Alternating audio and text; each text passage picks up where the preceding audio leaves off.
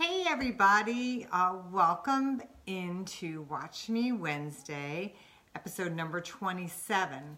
So this is for you, Heidi. You're watching Watch Me Wednesday, episode number 27 today. Today I've got a jam-packed episode for you. I'm going to talk about two things today. Hi everybody, hi Alberta, I'm so glad you're all here. I am going to be talking about how batiks are made, as well as something that a lot of you have been sending me emails and, hey Nancy, emails and commenting and posting on the Facebook page about is the new quilty box that is out, which I am the designer for this month. Oh, I hope it's not too cold in Atlanta, Beth. It's warm here today. I'm glad you love batiks too. So, Heidi, I'm seeing you in and you missed. Look at, I got flashcards for you today. Episode number 27 of Watch Me Wednesday. There you go, Heidi. I didn't forget.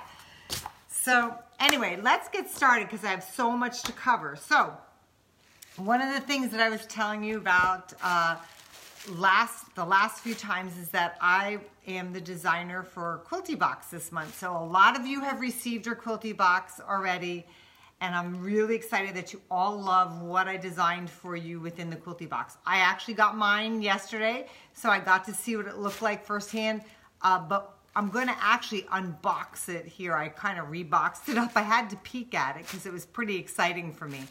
But some of you didn't choose the big Quilty Box.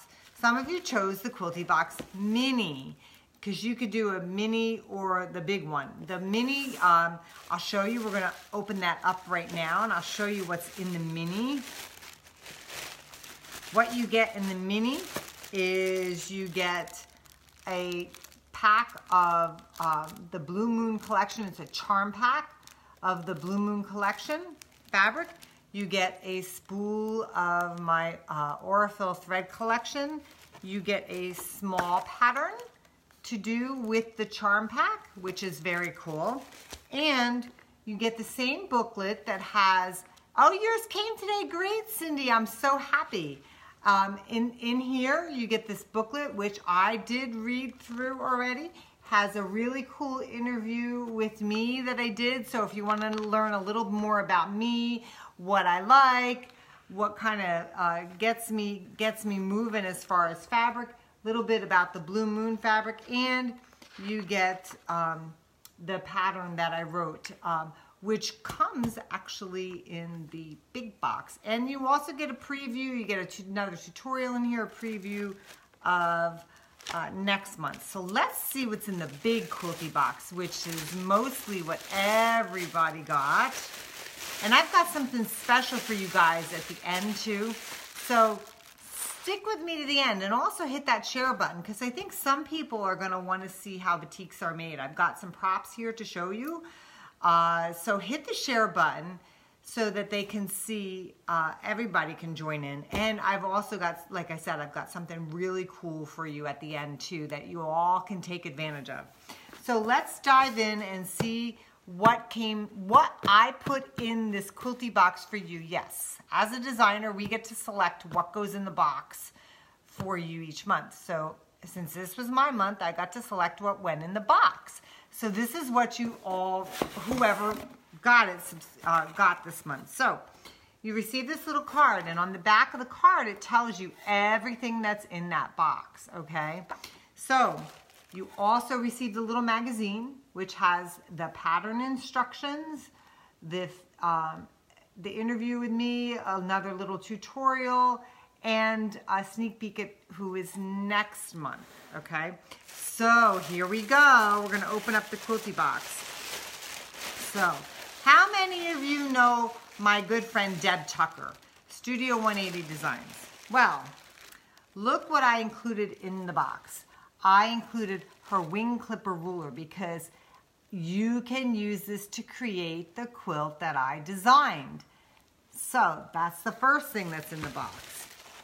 The next thing that's in the box is my most favorite pins ever in the whole widest of the world. Yes, these are long, fine pins that I use. And if you've ever taken a class from me, you will love, love, love these pins, because I teach with these in class and I tell you what the benefits are. The finer the pin, the better, especially if you have a tightly woven fabric.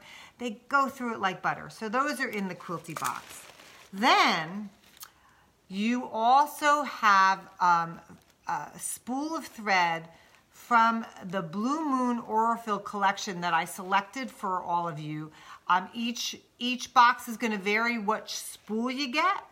So like you just saw in the mini that I showed you, it was a blue spool. This one is a purple variegated, because there are some purples in the Blue Moon collection, okay?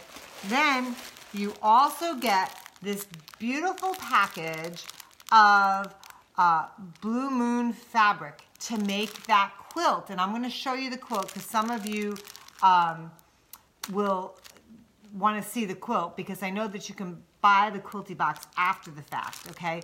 So, but I want to tell you up front, for those of you who received the Quilty Box, there was one little error that we caught.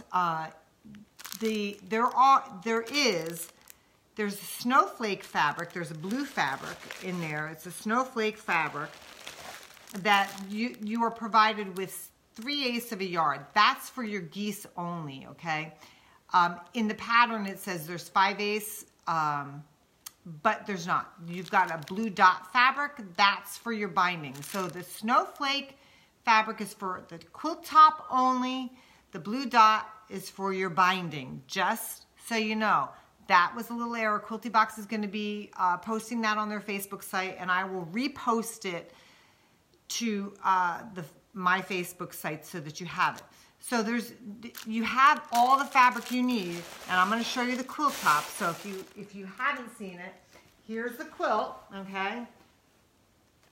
So this is your quilt, and it's called Air Traffic Control, and you'll be able to make this with the wing clipper, all the fabric you made, the thread that you got in the box, and the pins, okay? So what I'm referring to, the snowflake fabric, see this blue fabric right here? That's the snowflake fabric. I actually used it here in my binding, and that's why it was written with 5/8 of a yard. We had a little glitch in that, and we put the dot fabric in instead. So just use the dot for your binding, okay? It'll look just as beautiful. So no worries there, okay? You have everything you need, so don't worry about that. So I'm really, really happy for those of you who received the Quilty Box, and I can't wait. Please, please post your quilts when you make them and hashtag it, hashtag Quilty Box, because Quilty Box wants to see it too. So whether you got the mini box or the big box, we'd love to see it, and I'd love to see it too. Hey, Elizabeth, how are you?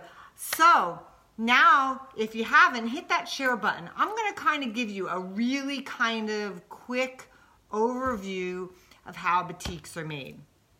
And I know that there are tons of batiks out there in the market, but I'm going to give you, because I work for Island Batik, I'm going to give you how we do it there.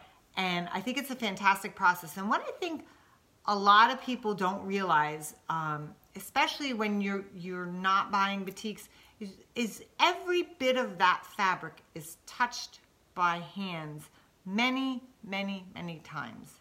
Okay, so it's a long process and something to be really truly appreciated. It is an artwork. It's an art form, and there's a lot that goes into it.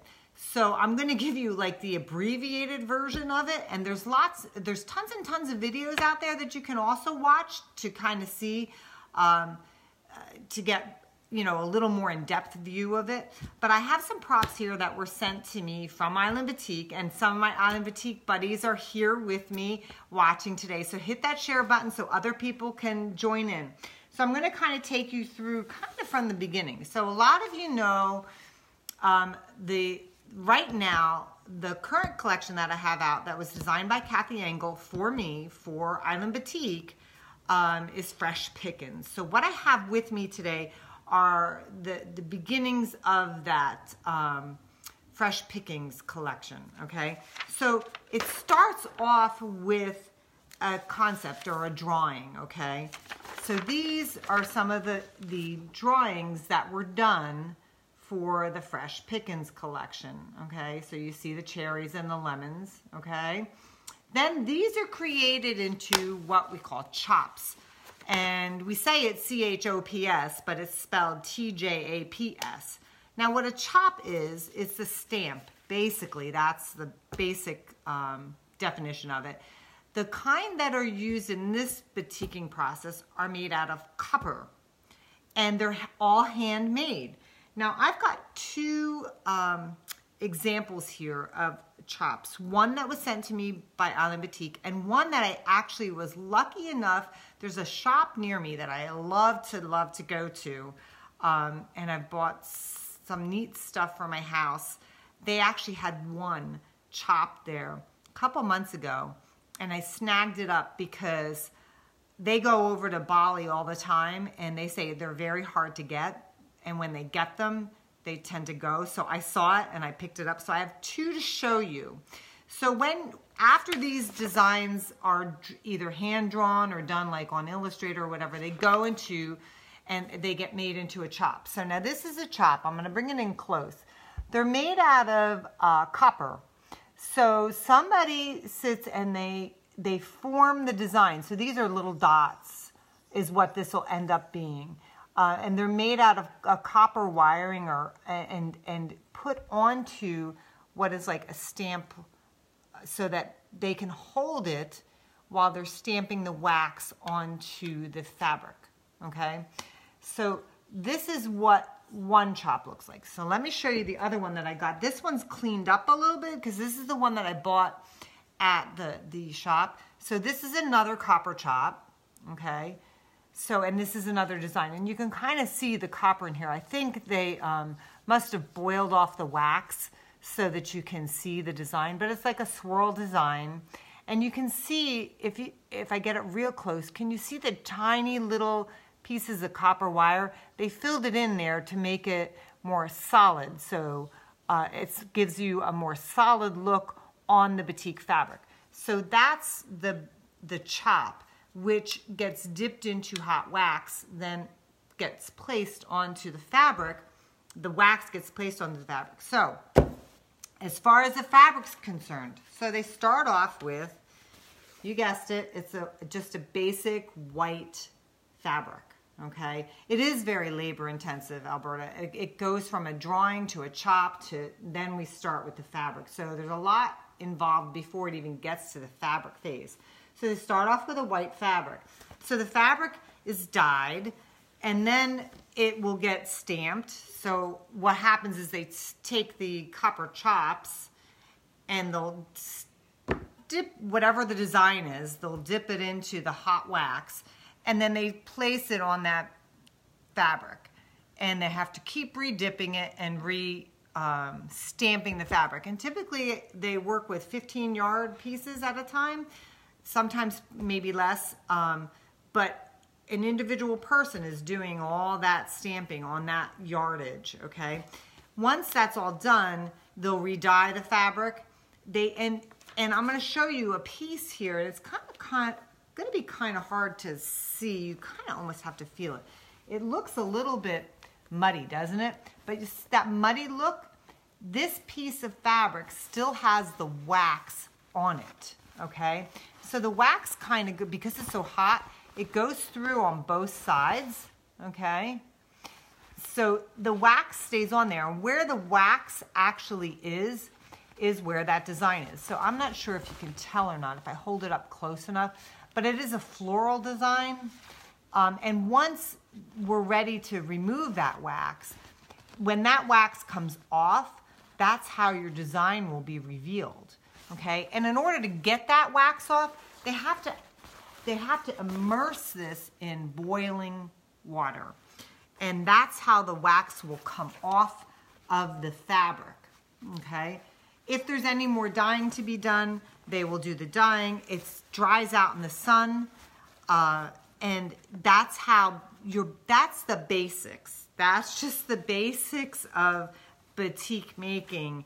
And that's what our batiks have to go through. Then what happens, once they're done, we get back, as designers, we get back, before they do the whole run of batiks, we get back samplings. So I'm going to show you some samplings that weren't chosen when Kathy picked the colors for the collection. These were some that did not end up in the collection, okay? So you can see the colors, and there's even a design here that didn't make it either in the collection. But these colors did not make it in the collection. We get back these, what we call, I guess, strike-offs. We get little samples back. So we can determine which colors and which design that we like best that will fit in the collection. So they do small bits first for us before you even see which ones are in the collection. Does that make sense? So these were not chosen. So I have a collection coming out in the fall where I got back a box of, I don't know, there had to be at least 250 maybe, or somewhere thereabouts, it at least seemed that way, of colorations that I did with the various different designs. And then I had to go through all those and narrow it down to somewhere between 20 and 30 colors and designs within the collection. So we may get back this amount, but you only end up seeing this amount because it would be really timely and expensive process to produce all of those colorations. So these are some that did not get chosen, but as you all know, this is what the line ended up looking like. So much brighter. There's, you know, these sherbet colors. There's these, you know, multicolor ones that were chosen. And they all work in harmony with one another. So there's a lot that goes into the process of batik making from start until you see it as the consumer. So as a quilter, you know, we really develop this appreciation for fabrics, but we don't always know what is behind that, what goes on behind the scenes. There's a lot that goes on behind the scenes.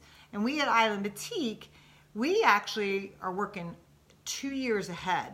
So what we're working on now, you're not going to see for 2 years from now. So it's a long, long process. A lot goes into it. Yes, I'm lucky because I do get to pet the fabric. Yes, I do. And you get to pet it too, but you know, you get to pet it when we're all done with it. So we like to keep it coming to you, and we hope you all like batiks. The reason why I love batiks, and I hope you all agree, is because batiks, when you look at them, they are so varied, and they have such depth of color. You can use them in any project. They don't ever, they're timeless, is what I like to say. There's very few fabrics in the industry that I think are timeless fabrics, and I think batiks are one of those. You can go back, if you've been quilting for any amount of time like I have, I can go back in my stash, and I've been quilting for almost 25 years. I can go back in my stash and I can pull out a batik from 25 years ago, and it's still relevant today. Because when I look at batiks, I look at them for color, texture, just, I mean, everything about them just can fit in with any project. And the other thing I also tell my students too about batiks, some people, I don't even know what Buffy said, Teresa. What did Buffy say? Tell us. I'd love to know. I didn't see what she said. But what I tell my students is use batiks, couple them with other fabrics. Why not? Why shouldn't you use them with printed fabrics? You can use them with everything. Batiks are timeless. They are great for color. If you can't find the color that you're looking for in a project, go to a batik. It doesn't have to be a solid, it doesn't have to be a print. Why not a batik? Use it. They're all cotton. They all commingle once another. It's hard to go back to cottons after using batiks. That's true. So, well, but the only thing is this batiks are cotton, so you got to remember that. They all couple well with one another. They are cotton. We use cotton as a base. They are just, they're just an art form. I think they're a nicer art form in a way because you get that depth of color, that texture when you cut it up. Nothing, if I cut this batik here, I would never know that I got it from the same piece of fabric if I cut it down here. They're so varied, they're wonderful.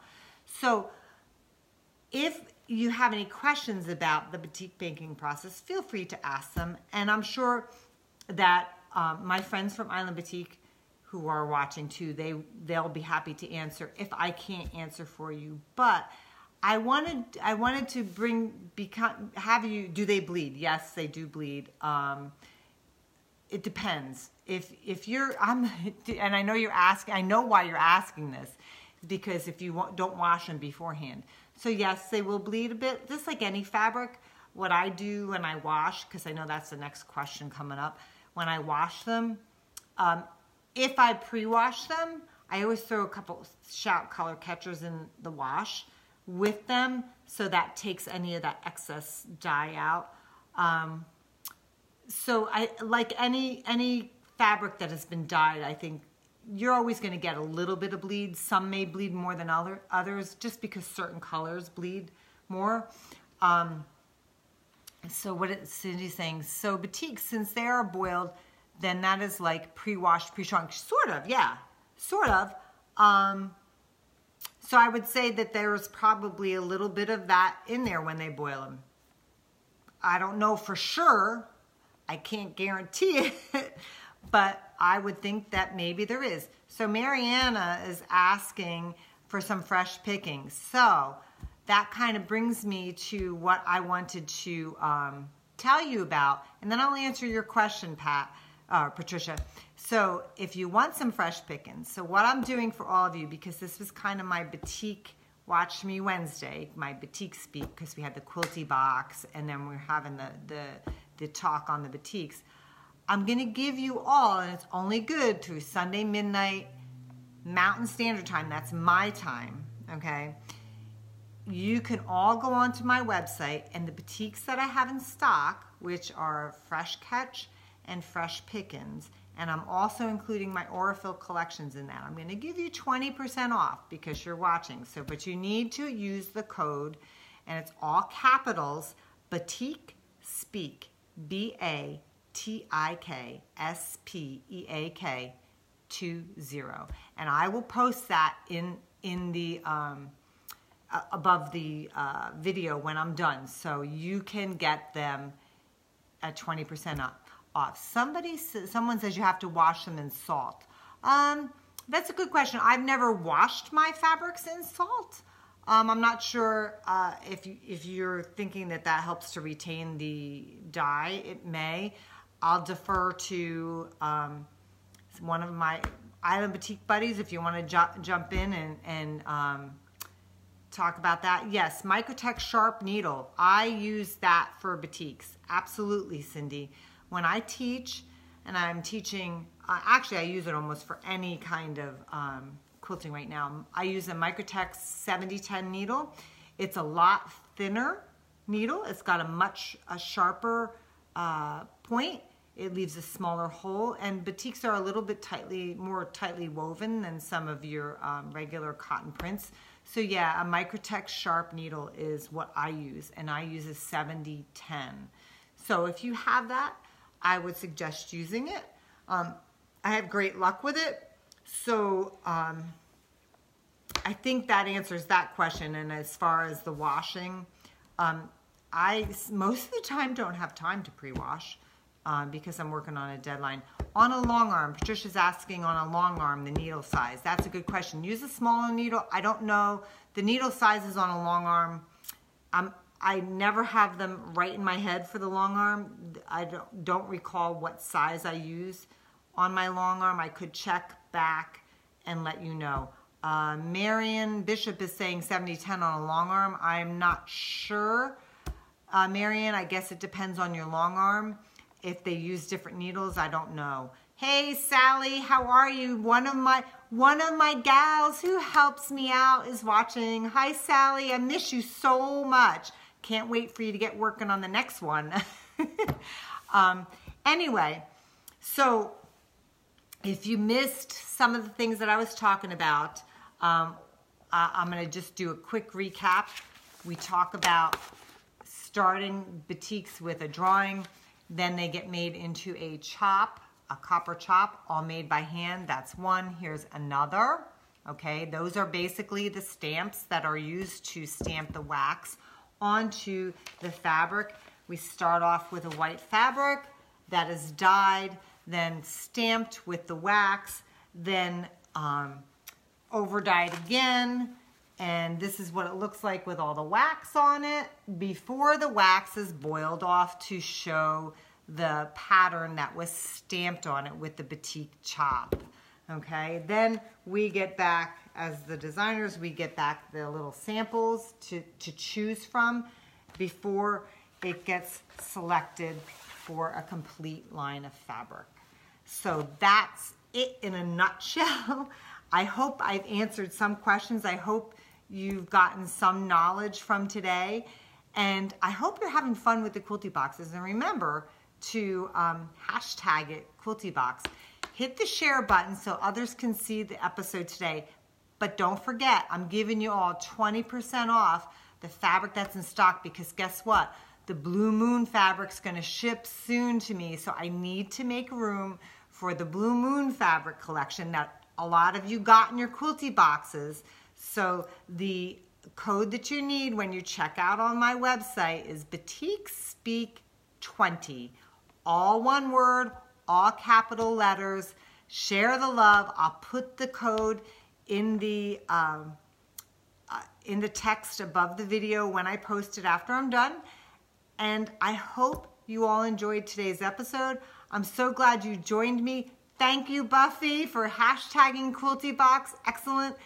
And I will say, by the way, one more thing, one more favor. If you haven't gone over to Island Batik's Facebook site and you haven't gone over to Island Batik's website, please go over, like their page, and go onto their website and check out all the luscious batiks that they have in store. Great batiks, great designers, great people. And just so you know too, I'm going to be heading there this weekend. So I might be posting some pictures from their warehouse. I'm hoping there's fabric there so that I can post some fabric pictures. So stay tuned. And I'll see you all next week on Watch Me Wednesday, episode number 28. Take care, everyone, and have a fabulous weekend.